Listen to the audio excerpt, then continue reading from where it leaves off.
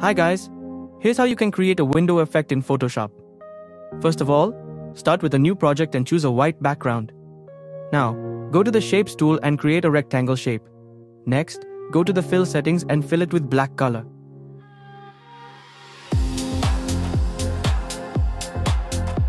Select the Move tool, hold Alt, and drag to make more copies of the shape.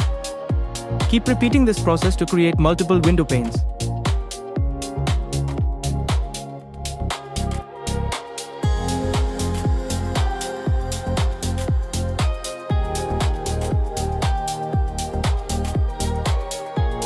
Once done, hold Shift and select all the shape layers, then group them together.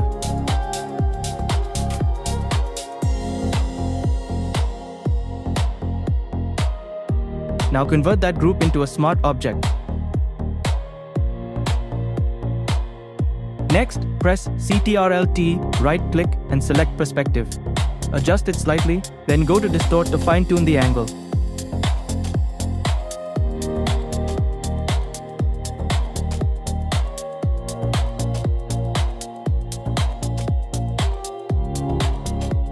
Once it looks like a realistic window shape, press OK. Now, go to Edit Define Brush preset.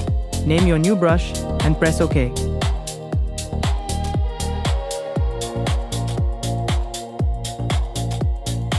Make sure the brush size is around 2000 px or more for best quality.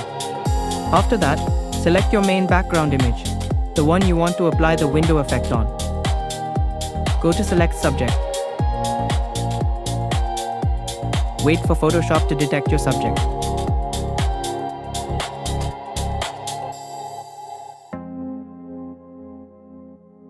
Then press Ctrl+J to duplicate it. Drag that subject copy above the window effect layer. And that's it. Your window effect is now behind the subject, creating a realistic light-through window look in Photoshop.